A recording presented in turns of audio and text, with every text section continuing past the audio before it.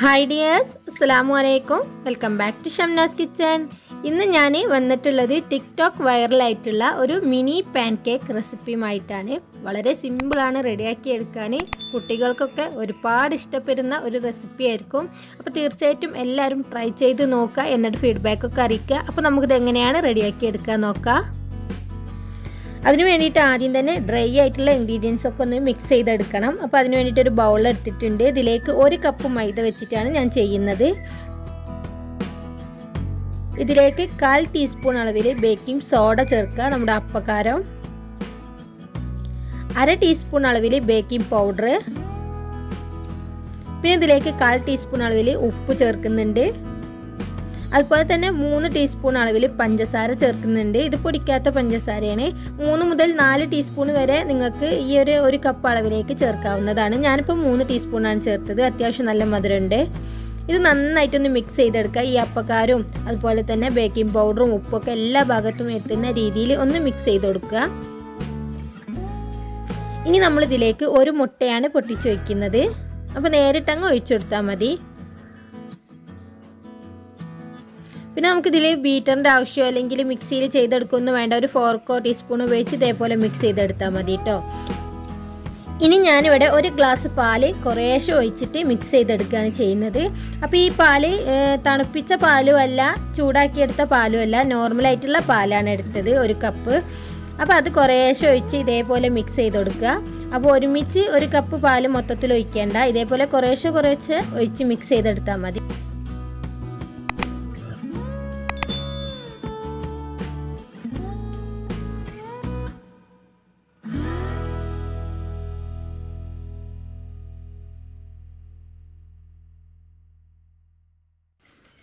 അപ്പോൾ നമ്മുടെ pan കേക്കിനുള്ള batter ഇവിടെ റെഡി ആയിട്ടുണ്ട്. അപ്പോൾ ഈ ഒരു തിക്നെസ്സിലാണ് വേണ്ടത്, ഇത്രയും ലൂസിലാണ് വേണ്ടത്. ഓവറായിട്ട് ലൂസ് ആവാനും പാടില്ല, ഓവറായിട്ട് കട്ടിയാവാനും പാടില്ല. അപ്പോൾ സാധാരണ നമ്മൾ പാൻ കേക്ക് ചെയ്യുന്ന പോലെ ഈ ഒരു ലൂസിലാണ് വേണ്ടത്. പിന്നെ ഞാൻ 1 കപ്പ് പാല് മൊത്തം എടുത്തിട്ടില്ല കേട്ടോ, ഒരു 2 ടീസ്പൂൺ പാല് ബാലൻസ് ഉണ്ട്. ഇനി നമുക്കിത് ചെയ്യേണ്ടത് ഒന്നല്ലെങ്കിൽ ഒരു പൈപ്പിംഗ് ബാഗിലേക്ക് മാറ്റാം. ഞാനിപ്പോൾ ഇവിടെ ഒരു പൈപ്പിംഗ് ബാഗാണ് എടുത്തത്. അല്ലെങ്കിൽ നിങ്ങൾ ഈ കെച്ചപ്പൊക്കെ എടുക്കുന്ന ബോട്ടിലില്ലേ, അതിലേക്ക് മാറ്റാവുന്നതാണ്. അതും അല്ലെങ്കിൽ പാലിൻ്റെ കവറോ അല്ലെങ്കിൽ നമ്മുടെ ഓയിലിൻ്റെ കവറിലൊക്കെ മാറ്റിയിട്ട് അതിൻ്റെ ഒരു അറ്റം കട്ട് ചെയ്തെടുത്താൽ മതി. ഞാൻ ഈ മിക്സ് മൊത്തം ഈ ഒരു പൈപ്പിംഗ് ബാഗിലേക്ക് ഒഴിച്ചെടുത്തിട്ടുണ്ട്. ഇനി നമുക്കിത് നല്ല ടൈറ്റായിട്ടൊന്ന് കെട്ടി കൊടുത്താൽ മതിയാവും.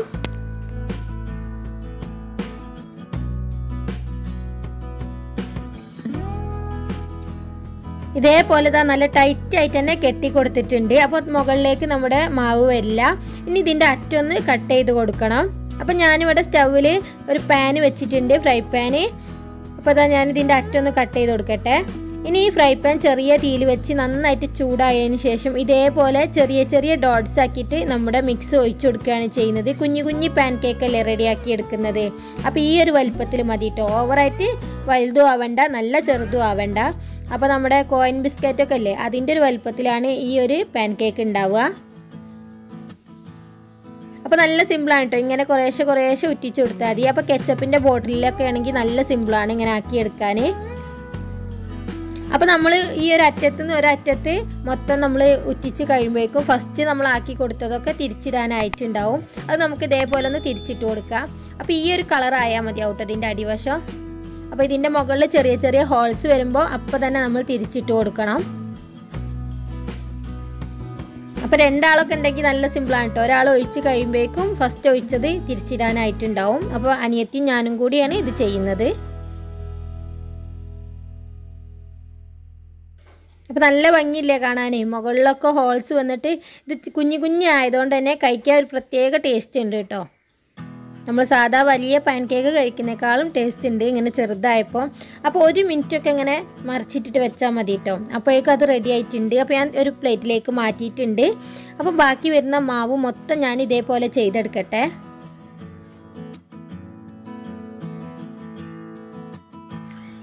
നമ്മൾ പാനിൽ ഓയിൽ സ്പ്രെഡ് ചെയ്യണമെന്ന് നിർബന്ധമൊന്നുമില്ല. നിങ്ങൾക്ക് ആവശ്യമുണ്ടെങ്കിൽ മാത്രം സ്പ്രെഡ് ചെയ്ത് കൊടുത്താൽ മതി. ഞാനിപ്പോൾ ഓയിലൊന്നും സ്പ്രെഡ് ചെയ്യാതെ തന്നെയാണ് ഇത് ഫ്രൈ ചെയ്തെടുക്കുന്നത്. അപ്പോൾ നമ്മുടെ പാൻ കേക്ക് മൊത്തം ഇവിടെ റെഡി ആയിട്ടുണ്ട്. ഞാനൊരു പ്ലേറ്റിലേക്ക് മാറ്റിയിട്ടുണ്ട്. അപ്പോൾ ഇത്രയേ ഉള്ളൂ, നല്ല സിമ്പിളാണ് റെഡിയാക്കി എടുക്കാൻ. അങ്ങനെ നമ്മുടെ മിനി പാൻ കേക്ക് മൊത്തം ചുട്ടെടുത്തിട്ടുണ്ട്. ഇത് ഭയങ്കര സോഫ്റ്റ് ആണ് കേട്ടോ, സൂപ്പർ സോഫ്റ്റ് ആയിട്ടുള്ള പാൻ കേക്കാണ്. അപ്പോൾ നമ്മളിത് കഴിക്കേണ്ടത് എന്ന് വെച്ചാൽ ഏതെങ്കിലും ഒരു സിറപ്പിൻ്റെ കൂടെയാണ് കഴിക്കേണ്ടത്. ഒന്നല്ലെങ്കിൽ ഹണീൻ്റെ കൂടെ കഴിക്കുക, അതും അല്ലെങ്കിൽ ഡേറ്റ് സിറപ്പോ ചോക്ലേറ്റ് സിറപ്പോ അതും അല്ലെങ്കിൽ നമ്മുടെ കണ്ടൻസ്ഡ് മിൽക്കോ അത് എന്തിൻ്റെങ്കിലും കൂടെയാണ് കഴിക്കേണ്ടത്. ഞാനിപ്പം തേനിൻ്റെ കൂടെയാണ് ഇത് സെർവ് ചെയ്യുന്നത്. നിങ്ങൾക്ക് ഇഷ്ടമുള്ള സിറപ്പിൻ്റെ കൂടെ ഇത് സെർവ് ചെയ്യാവുന്നതാണ്. നന്നായിട്ടൊന്ന് മിക്സ് ചെയ്യാൻ നിങ്ങൾക്ക് കഴിക്കാവുന്നതാണ്. സൂപ്പർ ടേസ്റ്റാണ് കേട്ടോ ഇങ്ങനെ ഹണിയൊക്കെ കൂട്ടി കഴിക്കുമ്പോൾ.